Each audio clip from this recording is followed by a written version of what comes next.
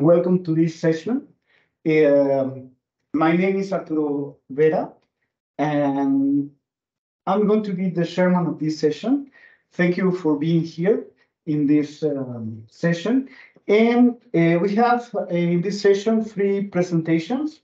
The, the topics of this session are about physiological signal processing, and we have three presentations, as I said, and we have 20 minutes for the whole presentation. So you have 15 minutes to make your presentation, and then we have 5 minutes to questions, comments, and answers. Okay, so let's start with the first presentation.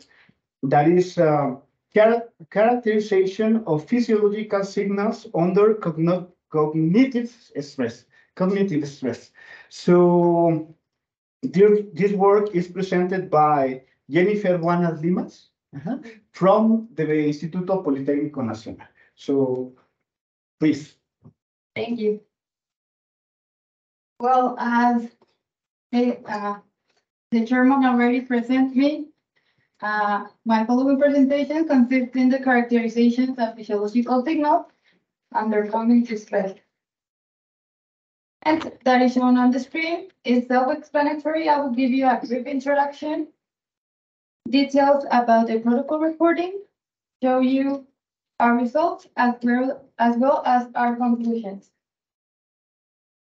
Well, stress is a natural response of the organism to challenging situations that threaten our safety, emotional stability, or well-being.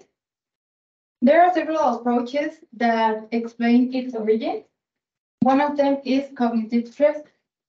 Cognitive stress is a psychophysiological phenomenon that can manifest due to different causes, such as cognitive overload, time pressure, or multitasking. Consequently, this can lead to have fatigue, irritability, sleep deprivation, muscle aches, and impaired concentration. This alteration also affects the way of learning on students. Students who present high levels of cognitive stress face difficulties in their school performance and in their concentration. According to the American Psychological Association, academic stress is a contributing factor to school dropout. Reason why we look for ways to identify situations that provoke stress. Estimation of cognitive stress through physiological measurement devices provides an accurate methodology for assessing stress related to cognitive processes such as electroencephalography, electrocardiography, or electromyography. A wide range of studies have tried to establish a relationship between various stressful situations and the response of humans by using different types of physiological measures. Also, the importance of conducting appropriate statistic analysis between changes in physiological signals plays a critical role into the study of cognitive stress. However, no study has estimated cognitive stress with the fusion of wearable sensors such as the E4 wristband and an EEG system, as well as the use of an appropriate metrics for each one of these signals. Okay. So the process that we applied to our protocol recording consists in the stimulus application, as well with 14 volunteers with an E4 wristband and an EEG system. By that, we extract their signals recording, and at the final, we apply a statistic analysis. Okay, only here I'm gonna detail some of the features of this wearable sensor that we use. First, we have the wristband E4 Empatica. This one has three sensors: the photoplethysmography, a galvanic skin response sensor, and a accelerometer sensor. And this tree gives us blood volume pulse, heart rate, electrodermal activity, and skin temperature signals. And our EEG system consists of, we use the 1020 international system. Now, in our stimulus application, we apply a math test, which consists on 3 stages. The first one had a duration of 15 minutes, and it consists to solve a math test with a low level of difficulty. By that, the second stage consists on a 3-minute relaxation, where our volunteers rest with their eyes closed. And the final stage, as the same as the first one, it consists of 15 minutes, and they resolve another math test, but in this case, with a high level of difficulty. Now, in our signal recording, in each signal that we extract, it has a simple frequency for each one of them. And in the EEG signal, we extract or calculate, the attention coefficient. This is only to show the concentration level of our volunteers in different stress stages. In the statistical analysis, we apply a raw and normalized segmentation of the extracted data, and we made a metric comparison with an ANOVA test of each one of the stages of each signal. And the following metric that we used was central tendency metrics, dispersion metrics, distribution metrics, core parameters, and trajectory parameters.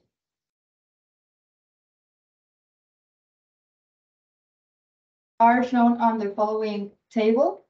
As we can see here, we use symbols to identify or to indicate significant differences between the respective stages.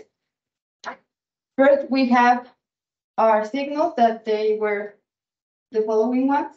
And as we can see, the signals that have significant differences between them is heart rate, temperature, and EEG.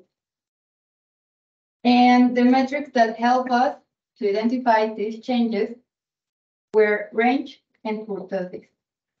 And as we can see here, and it is important to notice, is that heart rate, and by grouping heart rate and temperature, we can see the differences between the 3 stages. And by grouping temperature and EEG, by that means the attention coefficient, we can see differences between the 3 stages. These 3 stages or the following symbols can be, we can see the stages, the differences below the T. Now, in the following graphs, we have our significant signals. First, we have in this 3, in the stage 1, we can see an increase of our volunteers in their signals, specifically in heart rate and temperature. The attention coefficient is maintained and in the 3 stages, a similar level in each one of them. This means that they maintain a similar level of concentration in each of the stages. But in this case, in heart rate, we can see on stage 2, that was the relaxation stage. It was a decrease under signals in heart rate and temperature. And the final stage, we can see here that there's an increase, but not so much as the first stage in both of them. And indicates us that they maintain a similar behavior in their signals, or they maintain their relaxation and concentration. And we add the ACC signal just to prove that there weren't sudden movements, but that I mean that they were applying their test in a correct form. Now we have the cluster visualization for further analysis. Here, as I mentioned before, by grouping heart rate and temperature, we can visualize the three stages in a better way, as the same as the EEG signal and temperature signal. But on the other hand, if we group heart rate and EEG signal, the attention coefficient is not as visible as the other graph right here. And that we conclude that the most appropriate variables, as I mentioned before, is range and kurtosis. But as we saw, we only use range just because we saw a difference when in a p-value less than 0.25 in all stages. That's the values that we obtained in the innovative. And most of the volunteers in stage 3 maintain a response similar to the relaxation stage or less. And by combining the response E4 and EEG, was possible to verify and identify cognitive stress. And for me, that's all. If you have any further questions, you can contact me via email or you can scan the code to see more of our work in the laboratory. Thank you. We have time for a few questions. And I don't know if we have a question for her. Yes. Can you go back to the last where you show the significant difference, the table? Yeah. This one? Okay. Well, do you think there is a reason that we don't have a significant difference in hair rate about me? Because I compare it with the following graph. The other one? Yes. Yeah. This is for what? What is the I suppose the horizontal line in middle of the squares is the mean. Yeah. Yeah. But I suppose I can see a significant difference. Well, these results are the normalized data. And by that, we only use the range metric to show the behavior of each signal. Sorry if I didn't mention that.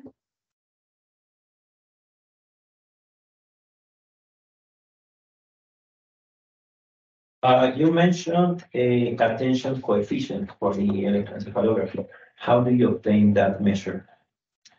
Okay. Here we made only a difference between alpha and beta, if I remember. A ratio of alpha and beta. Okay.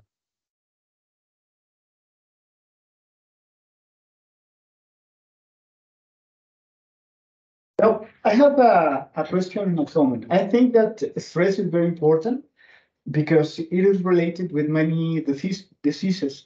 So why are you trying to study cognitive stress? Cognitive stress. What is the purpose of your study? The final purpose. Let's say the final purpose of your study. Just to have a better visualization of the reason of why students drop out of school, or there is an amount of people that drop out of school by the first semesters or in the middle of the school. Okay. And yeah, for me, it's like something that I want to continue studying with further studies. Are there other research groups that are working in that topic? Specifically, right now, I don't know one, but I know that there is a branch of studies right now that not only with measure physiological devices, also like questions like psychological forms or tests to apply to students and know the differences between the first years of school and at the end. And that is why I'm doing that right now in my social services. And I want to, if all, if my social services turns right, I will show up. Continue with this. Yeah. Perfect. Okay, thank you very much. So. Thank you. Let's continue with the next presentation. That is physiological changes associated to the use of N95 mask that will be presented by Yerisa Gomez Martinez from the Instituto Politécnico Nacional. So if you can share your screen, Yerisa. Can you hear me? Yeah, I can hear you well. Okay. If you can share your presentation with us, please. Yes, I'm going.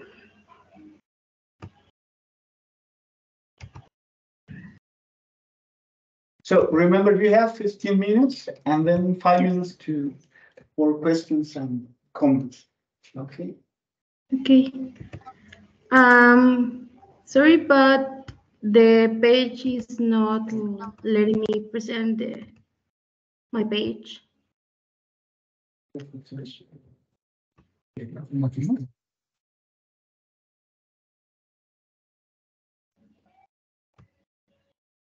You know how to do it? Yes. Yes. Yes, but okay. I think it's ready. Okay. Okay. Okay. Okay. We can see your Okay, presentation. if there's any problem, ahead. you can let me know, please. Okay. Good afternoon, everyone. My name is Yerita Gomez Martinez, and in collaboration with PhD Diana Bueno Hernandez, Blanca Tobar Corona, and Laura Ivonne Garay Jimenez, we developed the project entitled Physiological Changes Associated to the Use of N95 Mask. In this slide, you can watch the content of this presentation.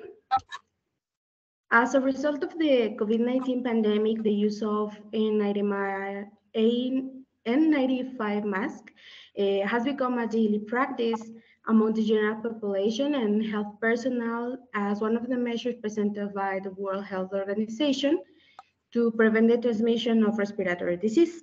Moreover, the use is also recommended in cities with high concentration of pollutants when particles content represents severe damage to the health of their inhabitants in short, medium, and long term. According to some qualitative studies, the use of this protective barrier generates a perception of increased respiratory effort, shortness of breath, headache, dizziness, and even difficulty in communicating. These symptoms causes that the use is considered as an indicator of a state of health. For this reason, this protocol was implemented to identify whether this perception corresponds to physiological changes in oxygen saturation and heart rate variability. At first part, we will see that heart rate is the number of contraction of the heart per time unit. It is expressed in beats per minute or BPM, and typical values range from 60 to 100 BPM. On the other hand, as we can see in the image right here, heart rate variability is the variation of the time elapses between the electrocardiograms or intervals that are also called inner beat interval or IB. In the part of photoplethysmography, we know that this is a low-cost optical technique that can be used to detect changes in blood volume through changes in light observation. In this case, we can watch here in the image that we have a systolic phase and a diastolic phase. In this case, the peak-to-peak interval of these two systolic, that are these parts, these ones, can show you or are strongly correlated to the RR interval of the ECG, and it can be, or both are used to represent the cardiac cycle.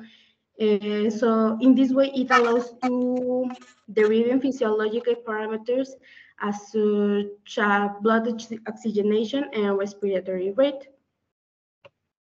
In the part of oxygen saturation, we can measure with pulse oximetry, and we can estimate it from photoplethysmography. This is an non-invasive method, and it uses optical sensor to analyze how is the pulse in the middle or the index finger. And the normal values go to 95 to 100%. These sensors are composed of a matter of different wavelengths of light and light receiver.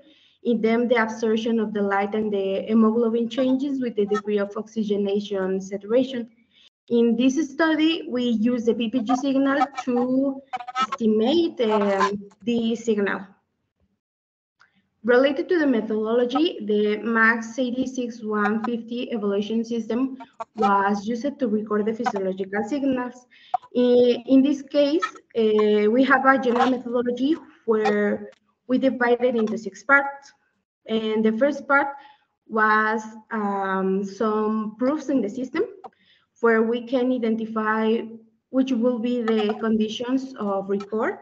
Then the report were taken. In another stage, the results of the health questionnaires were analyzed to know which records were viable to process, because some of them have some noise in them. Then the algorithms were applied to filter the signals and processing to estimate the oxygen saturation and the calculation of the RR intervals, to continue with the statistical analysis and obtain the results. During the testing of the system, it was established that the subject should be seated, how we can watch here in the image, with both hands in a plain surface, on a flat surface, so it was comfortable for them to place their hands as shown here in the image. That is the system that we use. Regarding to the characteristics of the test subjects, the recordings were taken in 20 subjects, which 11 of them were women and 9 of them was men, with an age of 18 to 52 years old. For the study, certain conditions were established under which the recording will not be able for analysis. Such conditions are shown here, and these are that the subject presented a regular consumption of alcohol or tobacco, anemia, asthma, hypertension, diabetes, heart disease, COVID-19, even if they was in a pharmacologic treatment or if they have less than 5 hours of sleep. After applying these exclusion criteria, we are only able to analyze the record of 7 subjects. Relating to the recording protocol, we have these 4 main stages. In the reception part, the subject was received and proceeded to wash her hands and apply antibacterial gel. In the part of presentation, the person in charge of the study introduced himself and explained to the subjects the phases that we will be recording and resolved any doubts. And after this, we gave him an informed consent form with the previous information in order that they could understand everything and signature. In the clinical information recollection, we apply some questionnaires to identify the health status and the habits of the subject. And in the preparation, we recollect the identification data of the volunteers. After all this, we have the registration without mask. The first stage consists in that the person take rest for 10 minutes in totally rest, after which the fingers were cleaned. We take the recording signals in the middle and the index finger continued for 2.5 minutes. That's the length of the recording. In the physical exercise phase, the subject was asked to perform 10 minutes of high knees. Okay, that is this exercise of right here. After which the subject fingertips were clean and the measure was taken for 2.5 minutes. In the third one, the subject was asked to sit down again and rest for another 10 minutes. And then the fingers were clean and we take the recording again.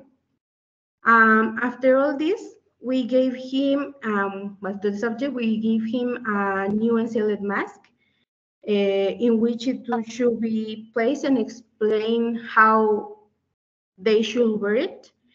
And we continue with the next measurements. In this case, we repeat the same measurements, but in this case with mask and totally taking care of maintain the conditions and the time. Finally, in the perception questionnaire, the subjects were able to show us or to let us know if they present any kind of discomfort or physical symptom. In the part of signal processing, we apply a third order Butterworth passband with a cutoff frequencies from 0.8 hertz to 4 hertz, only for the PPG signal. The HR parameters in the error wave detection were extracted from PPG signal using the threshold method to obtain the EV from the signals. After that, we processed all this information using MATLAB 2020B and exported the results to GraphPath Prism version 9 for the statistical analysis.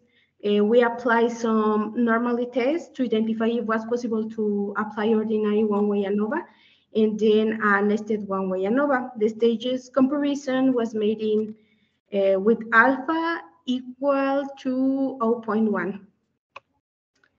As a result, we can find first that the perception questionnaire is showing us that the physical exercise without mask, 14% of the subjects present dizziness, another 14% present low intensity headaches, and 28% have sensation of suffocation or of asphyxia.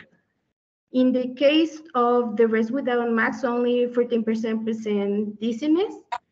And finally, in the physical exercise with mask, we found that 14% have asphyxia or sensation of, and the other 14% have a low intensity headache. This data is similar to another studies, qualitative studies, like we will see in the references, that is the relevant one. Related to the EV behavior, we can watch here in the violin plots the distribution of the data. In the graphs, we find first the both stages of rest, then the part of physical exercise, and then the recovery stage. After realizing a statistical analysis, we found that there are no significant differences between the stages with and without mask. Related to the oxygen saturation, we will find something similar. He will have first the rest stage, physical exercise, and recovery. In this case, we found also that there wasn't significant differences, but in this particular case, we found that there was significant difference between the stage of rest without mask and the physical exercise without mask. This could be normal for the metabolism patterns, but this information differs from what we found in the case when the subject was wearing mask. So for conclusion, we have 3 main points. The first one is that the EV value shown that despite of 10 minutes of rest after the physical exercise, the subject have not yet returned to baseline values, as we can see in the, as we see before in the plots. Also, no significant changes in EV or oxygen saturation were identified between the periods with and without the mask, with the exception that I mentioned before. And the difference between the data and the subject perception is attributed to the psychological factor, and this because some of them are actually mention that they have some problems in communication. Here are the references that we use for this presentation, and thank you so much for your attention.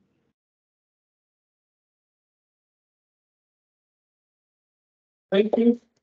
Thank you. Do you have questions for Yalitza? Yalitza? Okay. Do you think there is another variable which can affect, for example, I'm thinking about temperature, to this sensation of asphyxiation? Okay. We think that that this could be such a useful signal, but in the moment that we make these recordings, we have some problems with some sensors. So at the end, we ended only working with these two signals that were estimated from PPG. But yes, of course, it will be so useful to understand maybe why they have these differences between the perception questionnaire and the data obtained. Thank you. Okay, thank you. Another question? In your exclusion criteria, Yeah. you do not consider people who sleep less than 5 hours. No. How does the hours of sleep affect your signals? Okay. We at the beginning of the study, we was trying to understand too if there's any changes in the pressure, in the volume of the pressure.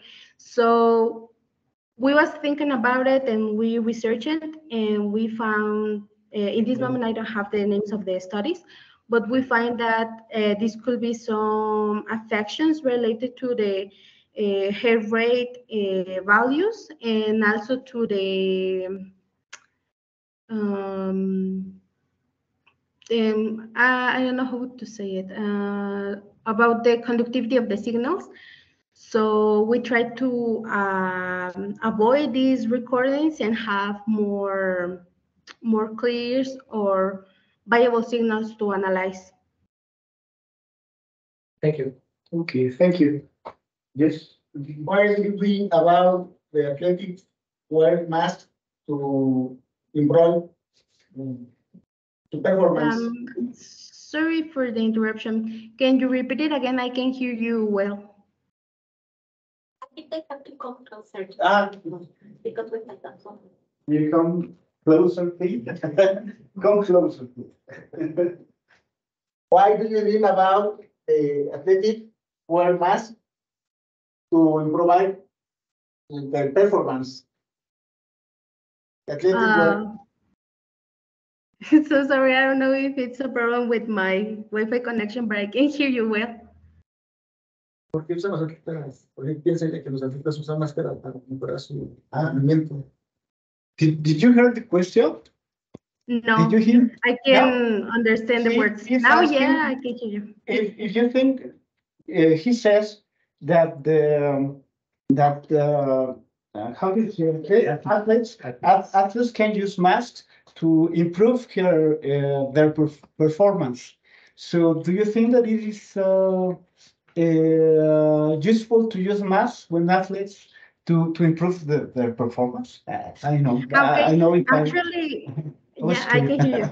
yeah, totally. Actually, when I was making the art state, I found that there's another studies where some people only use athletes, and they actually mentioned that these don't have any changes in their performance, more than the psychological sensation. But physiologically, they was acting the same. So I have a comment. As far as I understood, you are comparing the physiological signals, the parameters, the physiological parameters with the perception of people. So it's the same conclusion for the others. You don't, you have the sensation, the perception that it causes some, how do you say, that you are not comfortable with that, but physiologically there are no changes in people. Is that right? Yeah, totally. Because the even only qualitative studies found is that most of the person was shown they have discomfort or physical symptoms, but physiologically, in many studies right now, there was found that even changing the altitude of the places, this doesn't have any change. Because I have another question, because if you have that perception, it could be stressing. We were talking about stress, but when you use masks, it's stressing, or at least for me, it's stress. It causes me a lot of stress. So I didn't ask you, but I think that heart rate variability is related with stress, and you measure heart rate variability. You didn't find any difference in that cases with when using mask and without using mask? Actually, not. If I come back to the slide, but even if the distribution of the data is different in both of the plots, when we was doing the signal processing, we found that the numbers was yes, difference. Of course, it was some difference between the data, but talking in the statistical analysis, this wasn't significant. So maybe the distribution is different, but they are almost in the same scale in both of the plots. Okay. Okay. Do you have any more questions? More questions? No? Maybe online. Maybe online? Is there any question online? Thank you very much. We have our last presentation, that is mechanical activity associated with gastric pacemaker, that is presented by Karina Espinosa Espejel, also from Instituto Politécnico Nacional. So, Karina, can you hear me? No, Nancy said it will be the Yes, I'm here. speaker. Yes. Can you share your screen with us, please?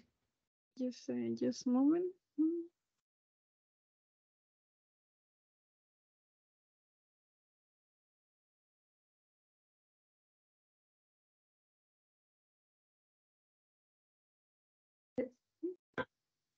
You can see here. You see the presentation? Yes, we can. Yes. Okay. Hi everyone. Today I'm going to present to you the work titled Mechanical Activity Associated with Gastric Pacemaker, which was carried out by Karina Espinosa Espejel, Laura Garay Jimenez, Blanca Tobar Corona, and I, Nancy Martinez Hernandez. So this presentation is structured into 4 main sections. We will begin with an introduction to cover the fundamental concepts, followed by a methodology section showcasing the algorithms employed. And later, we will delve into the results. And finally, we will draw our conclusions. So for the introduction, as we know, stomach movements or gastric contraction is a mechanical response to the electrical stimulus in the muscle cells of the stomach wall. These electrical stimuli create slow electrical waves. And this electrical stimulus was produced here in the upper part of the body of the stomach. and move downwards through the antrum of the pylorus, as we can see here with this arrow, the direction. So we call this the gastric pacemaker that has a basic rhythm of 3 cycles per minute. Whether this electrical stimulus causes the stomach to contract depends on what's inside of the stomach. I mean, the internal conditions defined by the food bolus. Mechanical activity has been associated with the presence of higher frequency signals used after the pacemaker. So this electrical activity can be measured by electrodes placed on the surface of the abdomen, as we can see here in this image. And this technique is now a surface electrogastrography and has been used to analyze gastric disorders through the recording of myoelectric signals. There are some studies, such as Garibald, that we see here in this image, where he makes a proposal for recording with a network of 24 electrodes that analyze their correlation with stomach motility.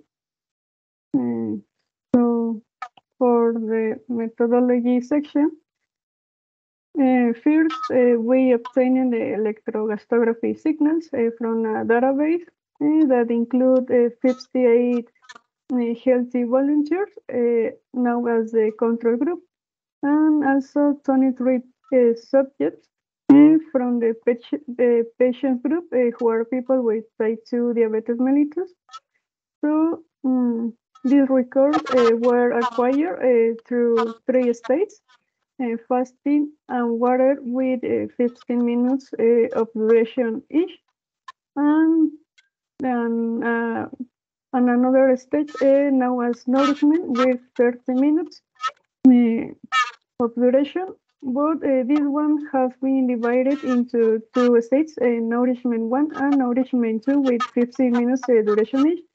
And so these words involve fasting, water, nourish 1 and nourish 2 are important because that's the name that we use to refer to the states in the results sections. So all of these recordings were made through 6 electrodes positioned as shown in the figure here below, and where the blue grid shows the position of the electrodes that were used in the Garibald study, the image I showed in the previous slide. So to analyze the data, we followed these steps outlined here in the figure. And we begin applying a discrete wavelet transform using the DB4 model wavelet in order to extract the pacemaker and the bands associated with the mechanical activity. So this pacemaker signal was reconstructed using the corresponding approximation coefficients from levels 8 to 12. So we selected these levels because they contain the frequency range that characterize the pacemaker rhythm. And on the other hand, the mechanical activity was extracted using details levels 4 to 7, and later we calculate the energy at each of these wavelet decomposition levels, as we can see here in this image. Then with these energy levels, we filter it using a 4-order Butterworth low pass filter with a cutoff of a frequency of 1 Hz. This allows us to identify the peaks in both the pacemaker and mechanical activity signals. So here in the figure, we can depict the filtered energy levels that are shown here in blue, and their envelope is indicated in black. After that, we marked the peaks in the envelope of mechanical activity levels with red vertical lines, and each of these lines corresponding to one of the peaks in the association signal, which is here represented in green. And so we then associated this peak, the pacemaker and mechanical activity with the association signal and calculate the percentage of association per group and stage. So moving on to the results. Here in this figure shows the percentage of association between the control group marked here with the star and the patient group marked with triangles. And by states, fasting, water, nourish 1 and nourish 2, and by channels, considering the position of the electrode that I showed early, but we can see here in the inferior corner where we put these electrodes from channels 1 to 6. So this percentage of association was calculated with the number of signs mechanical activity occurred when there was a pacemaker. As you can see, the 6 channels have different views of the abdominal area. That is the behavior of the stomach. For example, in the upper part of the stomach shows very little gastric activity, and we can corroborate this with the results of channel 1 because in which the lowest values are seen with respect to the other channels. And the results are what we expected since at the top of the mechanical activity is lower and spreads preferably downward. So next, in this graph, it is showed the percentage of association within groups by states, and there is a clear difference between both groups, the control and patient group, since the patient group has a slightly higher average percentage of association compared to the control group. However, the standard deviation of the control group is higher because the stomach is adapting to the conditions, and the fact that the variability is lower implies that you are not responding efficiently as you would like to the different conditions, and this is happened in the patient's group. So, as we see, there are notable differences between both groups in both figures, so it is easy to identify which values belongs to each group. So, as conclusion, Gary Van Serel used 24 electrodes, like in the image I showed a few slides earlier. Even though our study was limited to only 6 electrodes, the area covered in the abdominal area was similar to his study. In addition, the pacemaker was presented at the signal, and this tells us that the number of electrodes can vary, but you have to make sure they cover the area of interest. Furthermore, the proposed methodology and metrics allow us to observe difference in the conditions of the two groups for each stage, and depending on the area where it is recorded.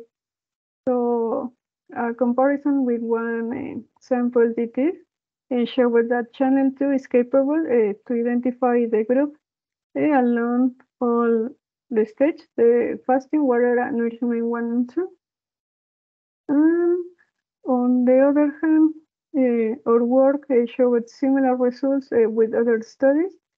Since the difference was observed within both groups, also the values varied depending on the location of the electrode, but they remain between 30 and 40 throughout the process.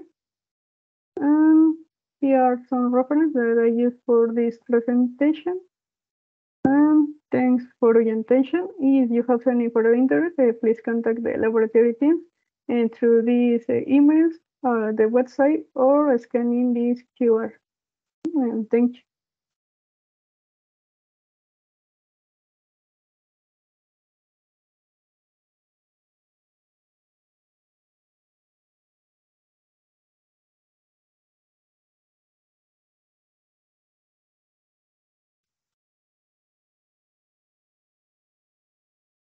Okay. How do you define the control group?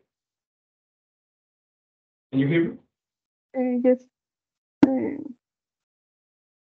the control group here.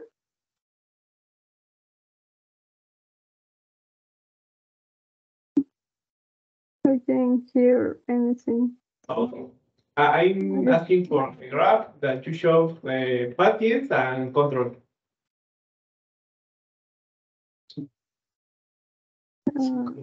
This one? Yes. It's the same. Is the healthy participant? Mm-hmm.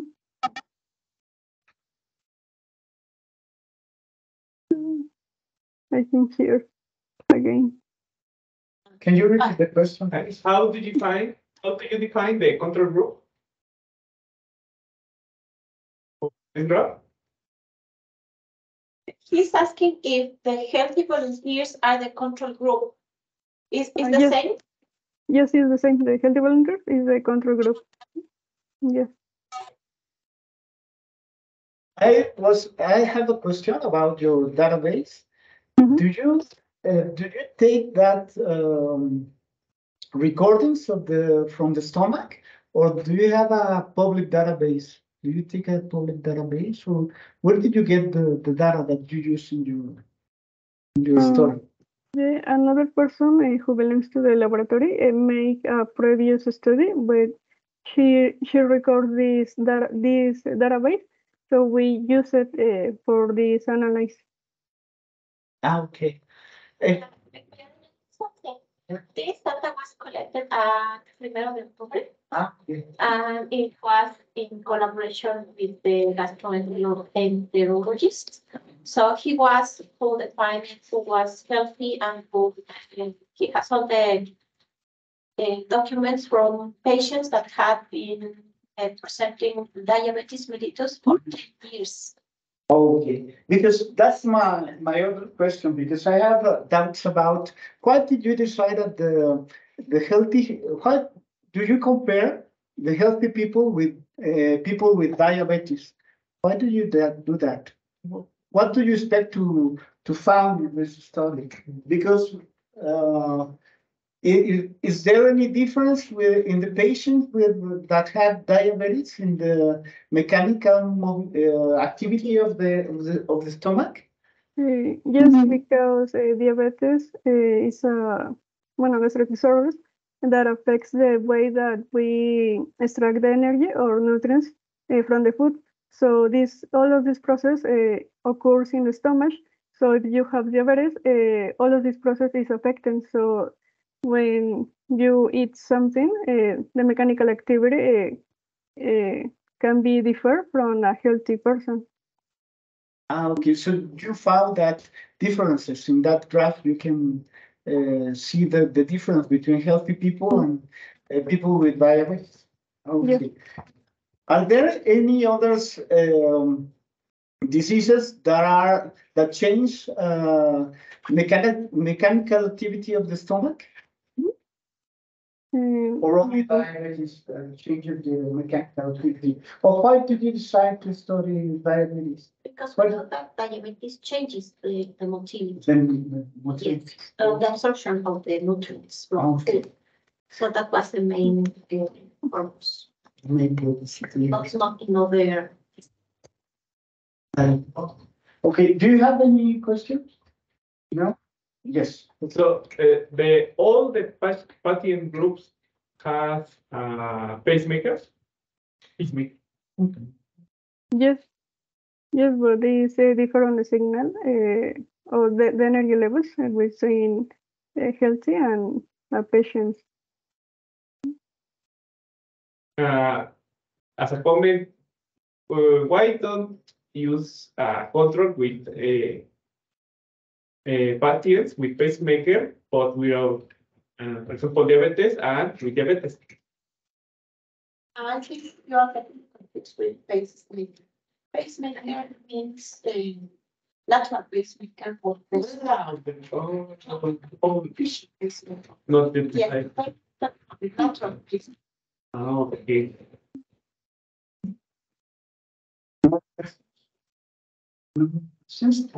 Yes, okay. And curiosity question. Is it possible that the affective state can change the signal. I was thinking about, for example, the common phrase to I have butterflies in my stomach, something like that.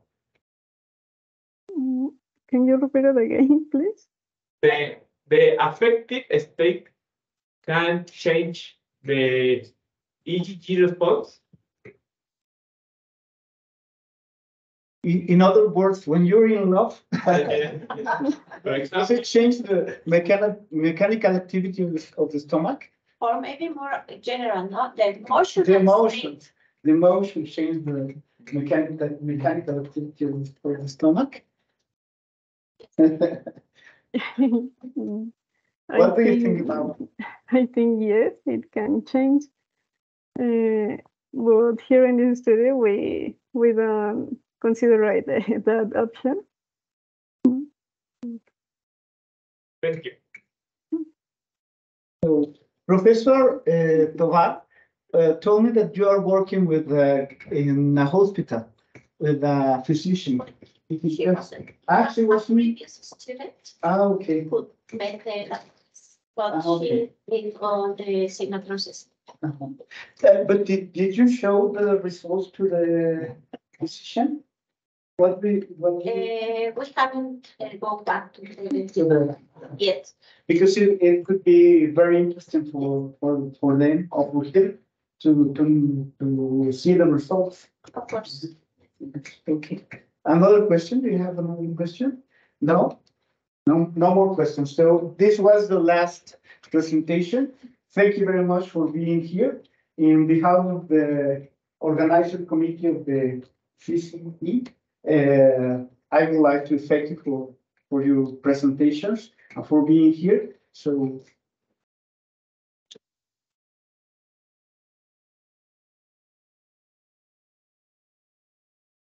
any announcement for the Don't think so. At 4 o'clock, we start with the plenary session. and it's related to Come up. biomedical Yes, engineering? it is So you related to want to- artificial intelligence in health.